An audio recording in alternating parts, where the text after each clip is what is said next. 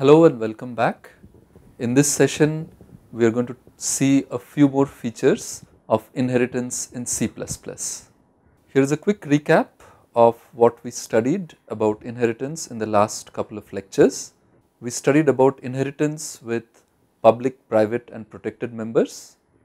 We also saw that inheritance or derivation can be done in three different modes: public, private and protected. And we also studied about access control in these derived classes, how to access data members and member functions in these derived classes. In this lecture, we are going to see how we can redefine member functions of a base class inside a derived class. We are going to see how to access methods of base class from within the derived classes. We are going to study about constructors for derived classes and also their destructors, and then we will see a very interesting concept of how assignment operators are treated in a very special way when we talk about inheritance. Much of this lecture is motivated by the treatment in the book, An Introduction to Programming Through C++ by Abhiram G. Ranade, published by McGraw-Hill Education 2014. Some examples used in this lecture are taken from this book. Now recall the bank account hierarchy that we have studied earlier, and let us say we are only going to look at this part of the hierarchy where there is a base account and there is a special kind of base account called a savings account, and there is another special kind of base account called the current account. And the base account has three data members: ID, balance and name, and it has a member function called printinfo.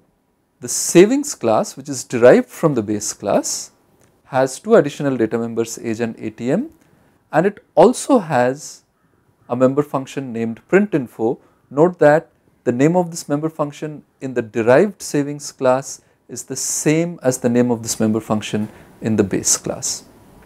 And similarly, the current class, which is derived from the base class, has two additional data members, amount and overdraft, and it also has a member function printinfo, which has the same name as the member function or method in the base class. So here is how the base class might look like. Let us say this member function printinfo just prints the following statement, printing in base, and then it also prints the ID and balance, which are data members of the base class. Now let us look at the savings class, which is derived from the base class, and here I have this member function printinfo, which prints printing in savings, and it outputs the value of the age and ATM data members, which are additional data members of the savings class. These two data members are not present in the base class, they are additional data members in the derived class. And let us also look at how the class current might look like. That is also derived from the base class.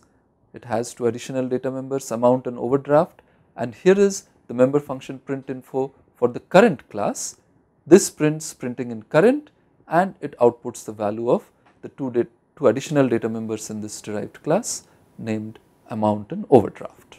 Now that we have these class definitions and the definitions of the method printinfo in these three classes, we want to see what is going to happen if I execute this program.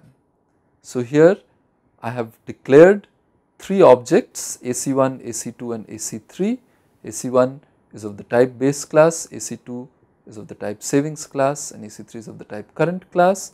Here I am doing some initialization of the data members ID and balance of all of AC1, AC2, AC3. Now AC2 being of the savings class has a couple of additional data members, so I am initializing those over here, and similarly AC3 being of the derived current class also has some additional data members, so I am initializing those here. And now I want to call printinfo of the base class, printinfo of the savings class and printinfo of the current class, and I want to ask what is going to get printed. So let us see, here is what the program will output. When I call printinfo for AC1, which is an object of the base class, the method printinfo in the base class is invoked. So it is going to print printing in base, and it is going to print the values of the data members ID and balance of AC1. In this case there are 1 and 15,000. Now when I call AC2 printinfo, then the method printinfo has been redefined in this derived class, and this redefined definition of printinfo is going to take effect. It is not the printinfo in the base class that is going to get executed, because it has been redefined in the derived class. This redefined method is going to get executed. So when I call AC2.printinfo, it actually says printing in savings, and it gives the value of age and ATM of AC2. In this case it is 19 and 240. Similarly, when I call AC3.printinfo, since printinfo has been redefined in the current class, which is derived from the base class, so it is not the definition of printinfo in the base class that is going to take effect, but it is the definition of printinfo in the derived class which is going to take effect. And so here I will see printing in current, and then it will also print the values of amount and overdraft as in the object AC3, and they are respectively 1000 and 5300. Note that if the current class did not redefine the method printinfo, then when I called AC3.printinfo, it would inherit the printinfo method of the base class, and it would then print printing in base and the values of ID and balance of AC3, in this particular case 3 and 4500. But since I have redefined printinfo in the current class, this redefined definition of printinfo is going to take effect when I call it here. So this is sort of summarizing what we have seen there, but what if I wanted to do the following, that in the method printinfo which I am redefining within the savings class or which I am redefining within the current class, suppose I also want to print the values of ID and balance, and I want to do that by invoking the printinfo method of the base class. So this is a very interesting situation. I have redefined printinfo in the derived class, but then I also want to use the printinfo method of the base class. How do I do that? So well, in C++ there is a simple way to do that. What we have to write here is that I want to invoke the printinfo function of the base class, and here I have to say I want to invoke the printinfo function of the base class. This double colon here is the scoping operator in C++, and this says that I am calling the printinfo method in the scope of the base class and not the current printinfo method here. So note that the printinfo method of the savings class is actually invoking the printinfo method of the base class and then doing some additional stuff, and similarly the printinfo method of the current class is invoking the printinfo method of the base class and then doing some additional thing here. So this is what you need to do. You need to use the scoping operator and say that you want to invoke printinfo of the base class if you have redefined printinfo in the derived class but still want to access printinfo of the base class. So in this particular case, let us see what would get printed when these three statements are executed. So of course the first one will still print the same thing as before. In the second case, it will first invoke printinfo of the base class.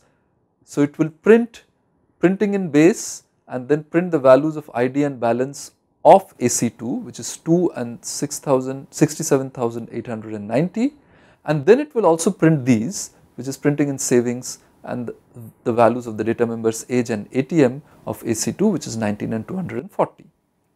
And similarly, when I invoke AC3.printinfo, it will first invoke printinfo of the base class.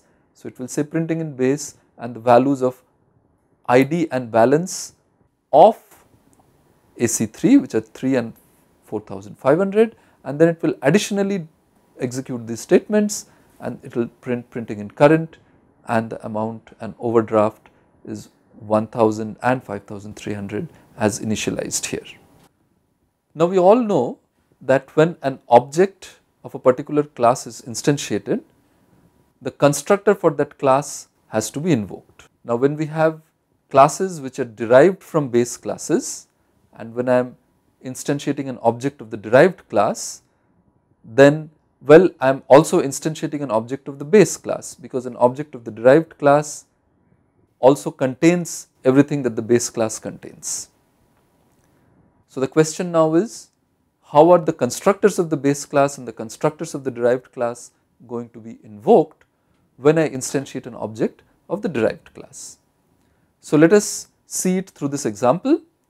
So in this example, I have a base class, and this is a default constructor of the base class. You would recall from earlier lectures that a default constructor is one which does not take any arguments. So in this case, the default constructor just prints default constructor base and initializes the values of the data members ID and balance to 0 and 0.0, and the derived class savings has also a constructor, but this is not a default constructor. It actually takes two arguments, and once again you will recall from your earlier lectures that when I have a constructor which takes arguments, I can actually use an initialization list to initialize the values of various data members in terms of expressions on these arguments. So here I am initializing the value of age to X, and I am initializing the value of ATM to Y, and then I am also printing out the statement derived constructor. And here is a little main program in which I have instantiated an object of the base class, invoked a method of that object, then instantiated an object of the savings class with some parameters to be fed to the constructor of the savings class, and then invoked a method of the savings class. So we want to see how these would get executed, which constructors would get invoked, and in what sequence would they get invoked. So well, when I declare an object of this base class, then the constructor of the base class has to be invoked. So that is what happens. I invoke the constructor of the base class, and that goes ahead and executes these statements that are now highlighted in blue, and that is going to print default constructor base. After that, I am going to execute the method printinfo of this object AC1. So this method is going to get executed, and when these highlighted instructions are executed, I will see this on the output, printing in base and then the values of ID and balance for AC1, which were already initialized to 0 and 0. Now after that, I have these two statements here which are assigning values to some local variables inside the main program, and then I have this statement which is instantiating an object of class savings with these parameters.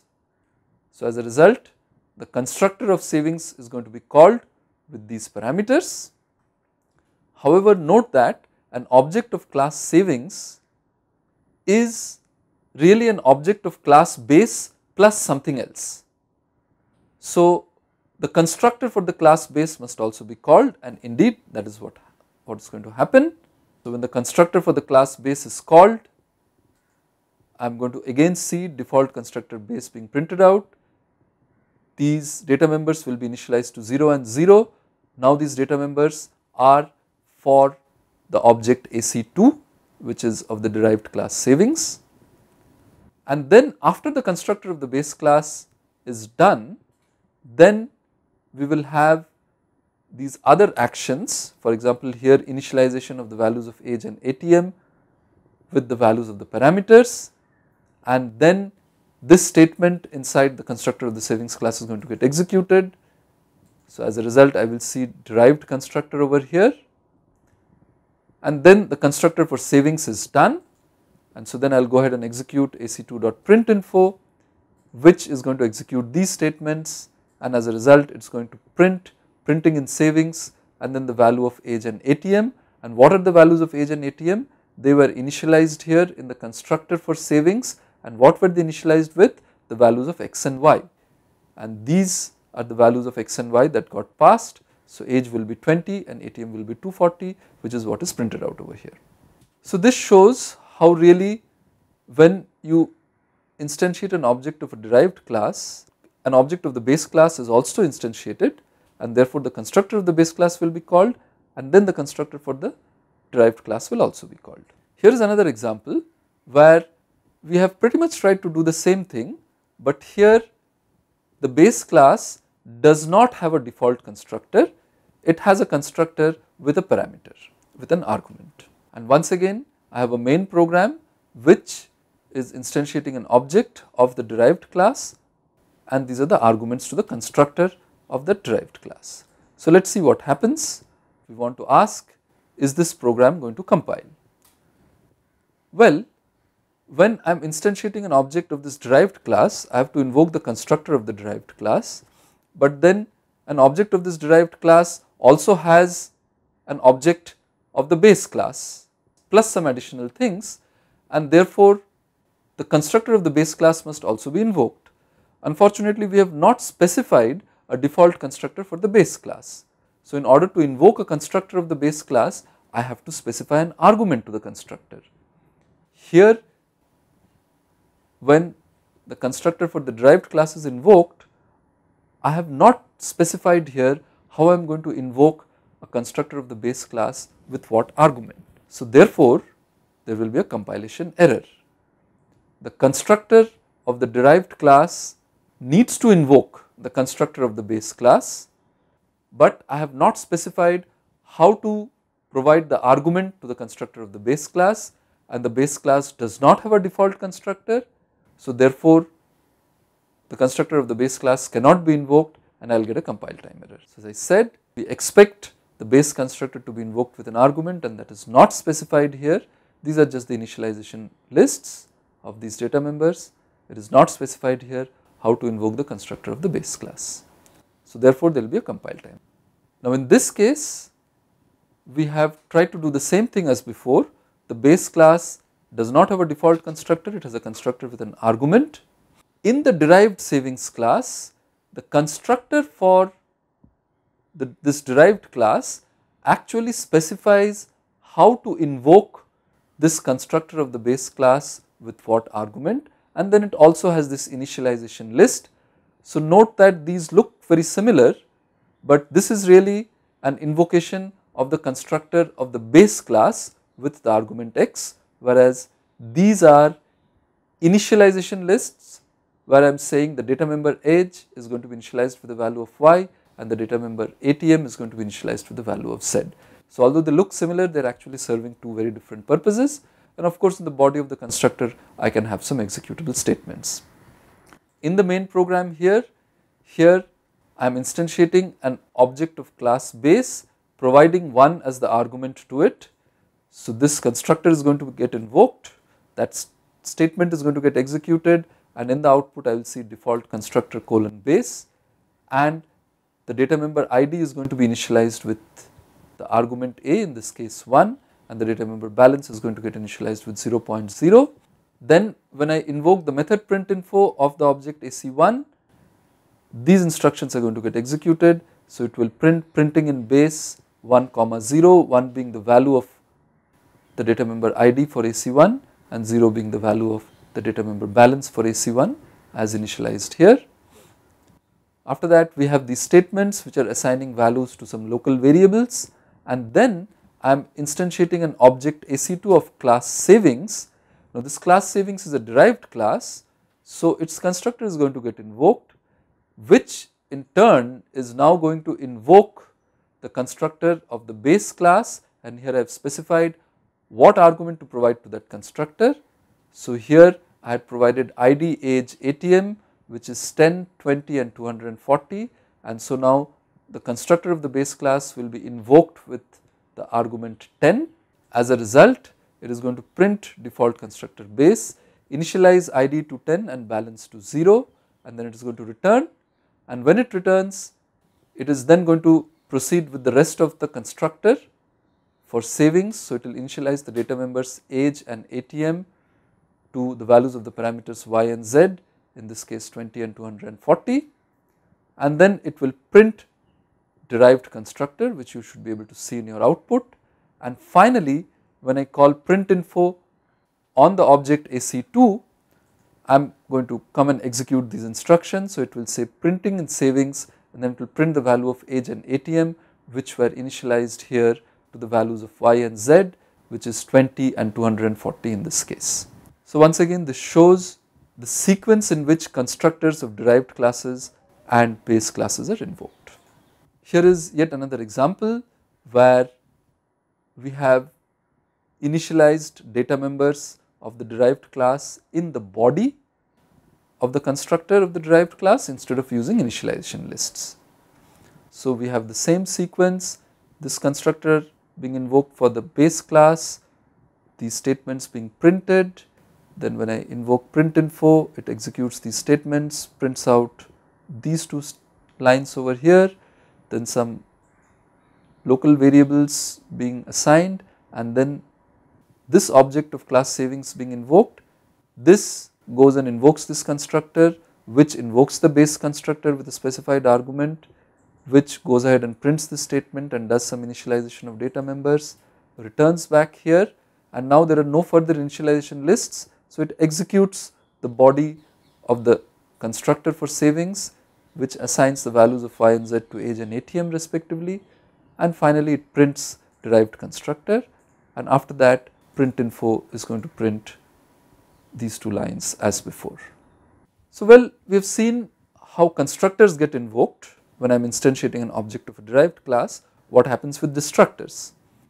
Well, there is a general rule of thumb here that if I have a class which is derived from another class, which is again derived from another class, which is derived from another class, and that is derived from another class, then the constructors are going to be invoked in this way. The topmost base class's constructor is going to be invoked first, then the derived class under that, then the derived class under that, and so on. That is the sequence, and the destructors are going to get invoked in exactly the opposite sequence, which means the destructor for the class lowest in the class hierarchy is going to get invoked first, then the destructor of the class above that, the base class for that, then the destructor of the base class for that, and so on. So that is how destructors are going to get invoked. So let us see a particular example. Here I have a base class, this is the constructor for the base and this is the destructor for the base.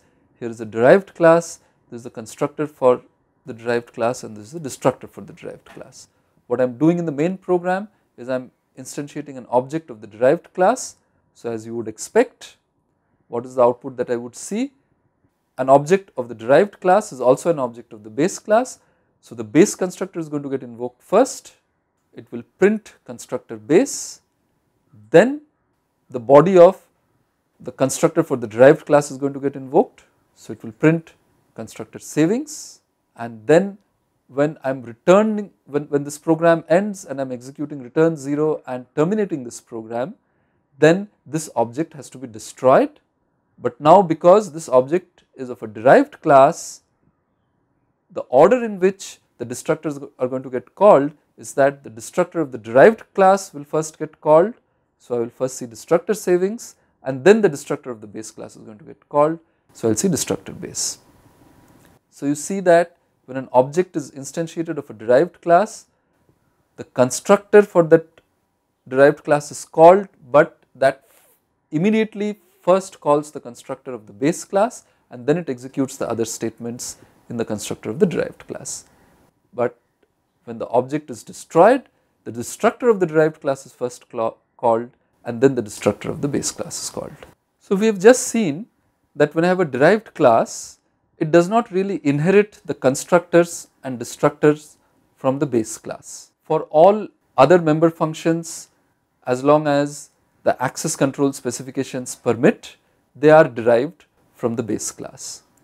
Now there is another member function of the base class which is also not inherited by a derived class, and that is the assignment operator method.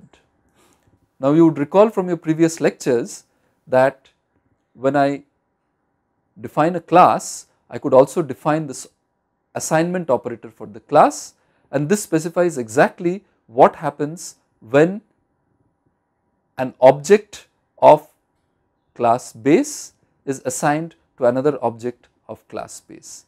exactly this is the sequence of instructions that gets executed. We have already studied this in an earlier lecture.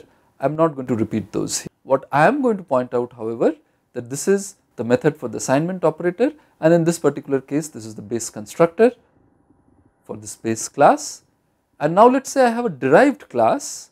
Clearly the derived class does not inherit the constructor from the base class, neither does it inherit the destructor from the base class. It inherits the data members, it inherits the other methods defined within the base class as long as the access control specifications permit. But does it inherit this assignment operator? And the answer to that is a no, it does not inherit the assignment operator. So here is the constructor for the derived class, it does not inherit it from the base class, it does not inherit the assignment operator also from the base class. But of course every class has a default assignment operator if you do not provide one. That can be used to make an assignment of an object of class savings to another object of class savings. So let us see what happens in this little main program here where we have some assignments. So here I have first instantiated an object B1 of class base, initialized the constructor with this argument 10, and then I have declared two objects S1 and S2 of the class savings and provided arguments to the constructor for this derived class in both of these cases. And now I have this assignment operator which says B1 is assigned S1. Now if you recall from your earlier lectures where we talked about the assignment operator, this B1 is assigned S1, what is really done is you invoke this method operator equal to on the object B1 and provide S1 as argument to it. And here is the definition of operator equal to for the object B1 which is of class base. Note that this operator equal to expects its argument to be of class base, but S1 is of class savings.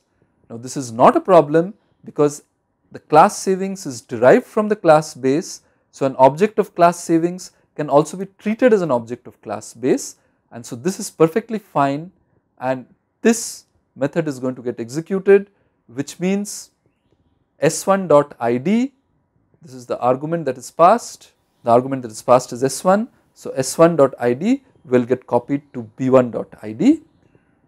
You will see the statement base class operator being printed, and then the operator equal to method will return.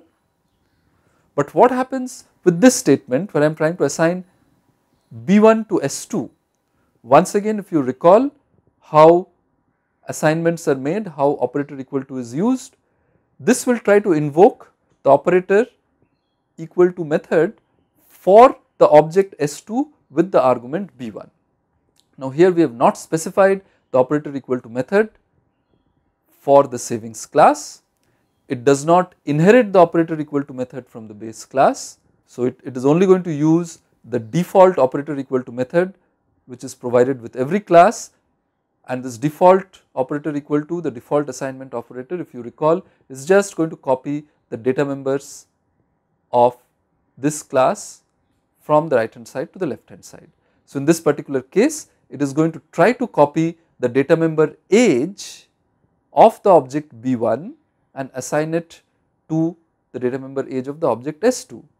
But hey, see here there is no data member for the object B1 because B1 is an object of class base, and an object of the base class cannot be treated like an object of the derived class, although an object of the derived class can be treated like an object of the base class.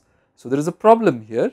The default assignment operator of the savings class wants to copy the data member age from B1 to S2, but B1 does not have a data member age, and so this is going to lead to a compilation problem. So there will be a compilation error and we will not be able to compile this program. Note that this is happening because the operator equal to method from the base class was not inherited here. If it was inherited, we could have made this assignment, because then I would know that I need to just copy b1.id to s2.id. However, because the assignment operator is not inherited, I cannot do this. So in summary, in this lecture, we saw how member functions of a base class can be redefined in a derived class. We saw how to access methods of a base class from a derived class, and we studied about constructors, destructors and assignment operators and how they are sequenced when we talk about derived classes and base classes. Thank you for your attention.